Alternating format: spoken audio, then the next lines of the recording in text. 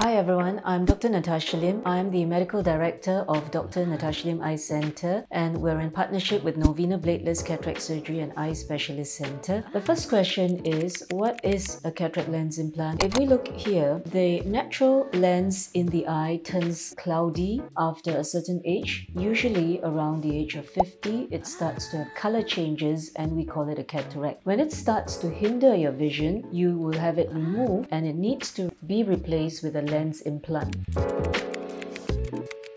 The implant these days are made of acrylic and they are foldable, so they are able to be rolled up like a cigarette or a spring roll and be able to pass through tiny incisions on the eye and released inside the eye to replace the cataract that was removed. So cataract surgery is essentially a lens exchange. You're exchanging the cloudy lens for a clear lens implant. The cataract implants can come of all sorts of shapes. They could be in a round shape or they could be in a square shape. So there are various shapes and patterns.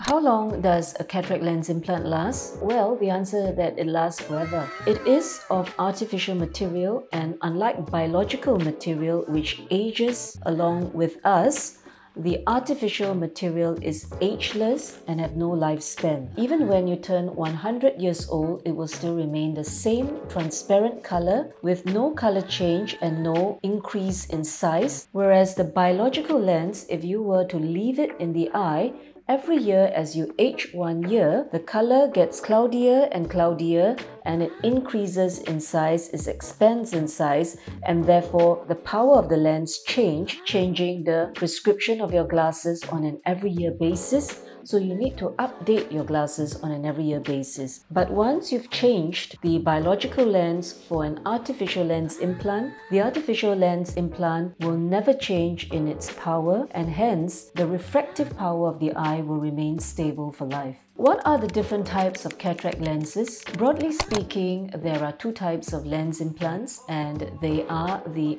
monofocal lens implant and the multifocal lens implant, also known as trifocal, because the three important distances in everyone's life would be near, intermediate, and far. You were to look at the monofocal lens implant, as its name implies, on any point of this implant, there is only one power. If you were to choose this implant to be put into the eye and you power it for far, then this eye can only see far and cannot read. If you were to put this lens into the eye and power it for reading, then this eye thereafter can only read and cannot see far. Some people would opt for bilateral monofocal lens implant in their eye and program both eyes for far vision. Thereafter, they will continue to wear reading glasses for all near work. Some people would like to power one eye for far and one eye for reading. It is called Monovision, and in so doing, they would lessen the dependency on reading glass.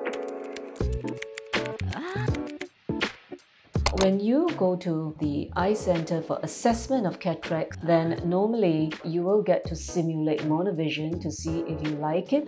Some people would get on well with it with no headaches or giddiness, and other people would start to complain that they feel a little bit imbalanced with it. If you were to like monovision, you can certainly take on this option because it is a cheaper option. If you were to feel imbalanced with monovision, then perhaps you may be better off with the multifocal lenses that offer binocular vision. However, they are not without their own disadvantages. As you can see, these rings may cause some glare and halos issues, particularly in the night time, because in dim environment, when the pupil were to dilate in size, and that is the pupil, it expands in size in dim light and dark conditions, and then these concentric rings of the multifocal lens inside your eyes are being exposed, and then they would cause the phenomenon of glare and halos, particularly for nighttime drivers. Normally, these phenomenons are temporary for approximately 4 to 6 months post-operatively